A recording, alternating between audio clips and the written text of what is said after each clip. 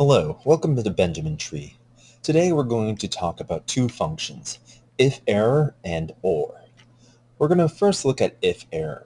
Let's take a look at this sheet here, and as you can see, what we're going to do is we're going to take the number 100 and divide it by the number in the B column. So let's make our first simple equation. This is going to equal C2 is going to be equal to A2 divided by B2. Very simple equation, and as you see, we get the result of 25.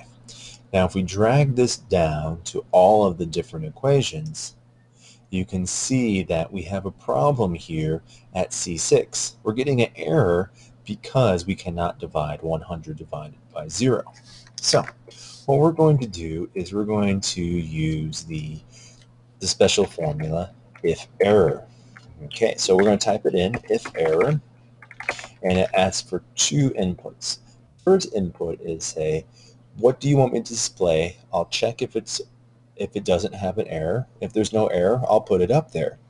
So we want to say A2 divided by B2. Now the second input it's asking is, all right, if your first input is an error, what should I display instead? So here we're going to display cannot divide by 0 as a text. Okay, so we're going to put that in, close it out. So for our first cell, we still get 25 because 100 divided by 4 is not an error. But when we drag it down, we can see now at C6, it says cannot divide by 0 because this is an error. So this is a good function to use inside of longer, bigger functions. That way you can look for errors, and that way you can skip over something. Okay, so what we're going to do next is we're going to look at the OR function. So what happens is the OR is kind of like an if function, but let's take a look what it says. What we're going to do is we're going to compare the name in E1 to every single name in here between B2 and B6. Okay, so when we type in equal OR, we can type in a lot of things to check using the different comparison signs: equal, greater than, less than, not equal to. So what happens is, in our case, we're going to have 5 logical things to check. If one of them or two of them or any number of them is true, then OR will reply that this is true. If all of them are false, only when all of them are false will OR say that it is false. So what we're going to do is say E1 is equal to B2. That's our first check. We're going to say E1 is equal to B3. That's our second check. We're going to say E1 is equal to B4. That's our third check. E1 is equal to B5. That's our fourth check. And the last check will be E1 is equal to B6. Now we're going to close it down. And what we're getting here is false because Franklin is not equal to one of the Sullivan brothers' names. So let's change it to Francis, and then we get it as true. Okay, if we change it to Albert with 2 L's, it's false because the spelling's not the same. But if we change it to Albert with 1 L, then it's true. Okay, so what we want to do is maybe we don't want to say true or false. What we can then do is we can put in an if statement. So now the if statement, this is our logic test. This OR is already giving us a true or false value, so we can just use the OR as our logic test. Okay, then next it says, all right, we do a logic test, OR comes back true. What do you want me to say?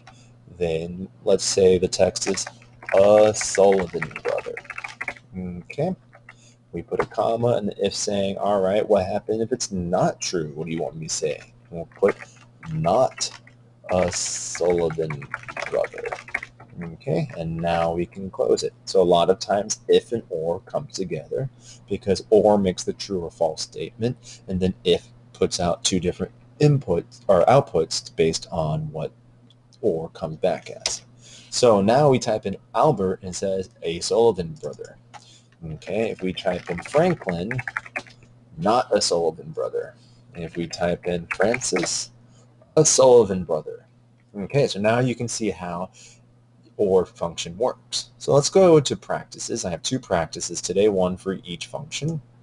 The first function, it's going to be if error. It's going to be very similar to what we practiced today.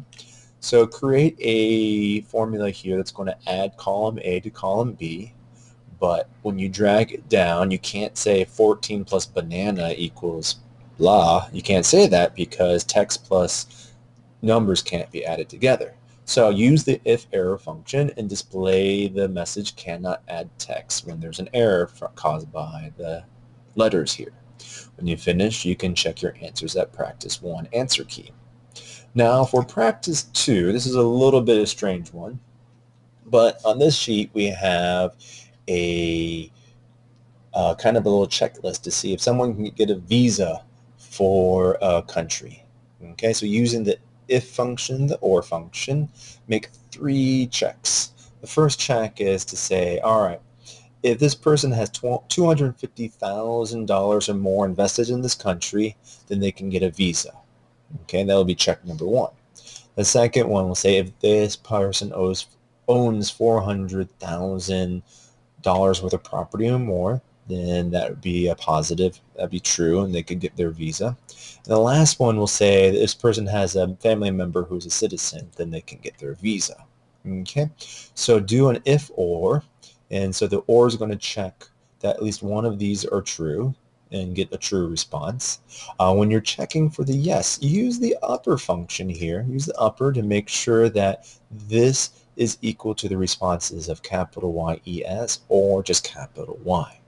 Okay, now if at least one of these things are true, then the result should be approved.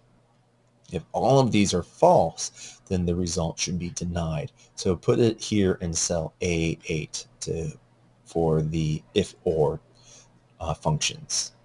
And when you finish, you can come down to practice 2 answer key.